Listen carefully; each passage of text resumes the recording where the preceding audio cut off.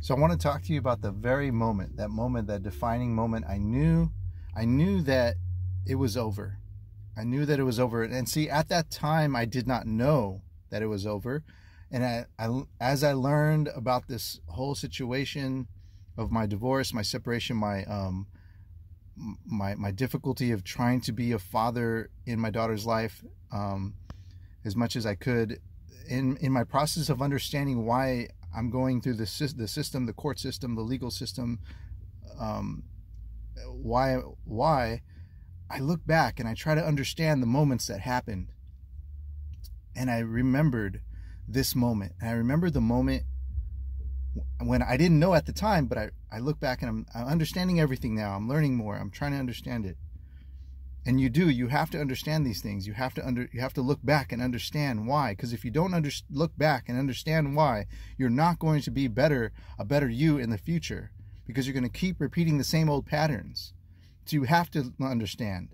I'm not trying to tell you to be, sorry, I'm moving off topic here, but I'm not trying to tell you to have toxic memories and think of negative things that happened in the past. But I'm trying to help you to understand these things. Don't live in that past, but understand what happened, learn from it, and continue your journey on into better decision making, better thinking, better thought process, better navigation throughout your life, so you don't repeat the same old patterns. I didn't know this at the time, going back now. The moment that I knew that it was over, and I didn't know it at the time, and it has nothing to do with my child, and it has nothing to do with any of your children. Our children are innocent. They're innocent in this whole situation, all of them. Bless them. They're beautiful. They're beautiful souls. They're gifted to us. We owe them. But it was the day after my daughter was born. It was the day after my daughter was born. And I didn't know it at the time, but that was the moment when it would be. The ending began. The day after my daughter was born, my ex-wife had a difficult C-section, and she had a difficult time, and we were in the hospital for 3 days after that. I stayed by her side the entire time. I did not leave her side. I stayed by her side before we went in there, while we were in there, the whole time we were in there, and afterwards, and I never left her side, and I was there for her the entire time. She went through a difficult C-section. She's a good person. She put me through hell. But the day after, when the nurse was teaching her how to breastfeed, the baby's new. The baby don't know how to breastfeed. It just came out less than 24 hours ago. She's a new mom. She doesn't know how to breastfeed. She just saw a video or two. So she was learning how to breastfeed. The nurse is teaching her how to breastfeed. She doesn't know how. And she was having a difficult time.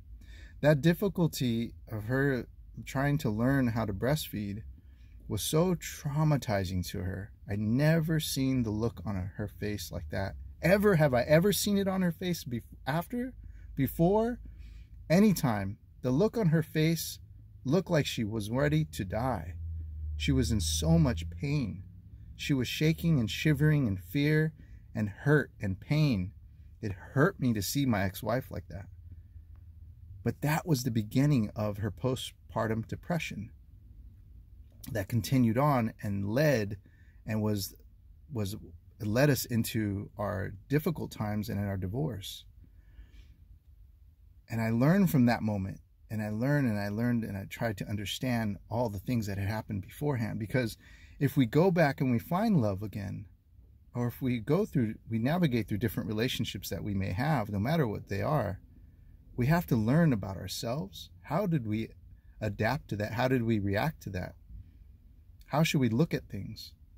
We need to learn and understand our own selves through these situations in order to grow and succeed and navigate into a better people in the future.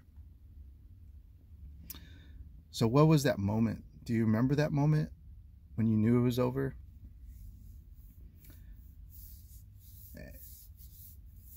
Everything else was like hell that happened after that. But for me, I remember now that I learned more, and I'm learning and I'm understanding more, and I'm studying more, and I'm trying to figure this all out about everything, not just relationships, everything, fatherhood, work relationships, female, male relationships, friends, family relationships. I'm understanding so much more now, and people and how they think and navigate.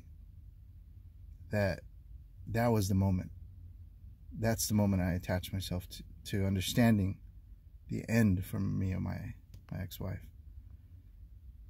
I love you guys. I hope you guys are doing awesome out there. Hey, love and respect all people and all things living. This is Rocky. My email is at the bottom if you want to communicate with me. My Venmo is at the bottom if you want to donate. And thank you so much for the donations, Andre. And we have another donation coming in too. And I want to thank you guys so much from the bottom of my heart. It means the world to me. You know how difficult we all have gone through this, difficult times. As you can see right here, I'm going through it right now. But my other social media accounts are on there as well too. And yeah, thank you so much for watching, you guys.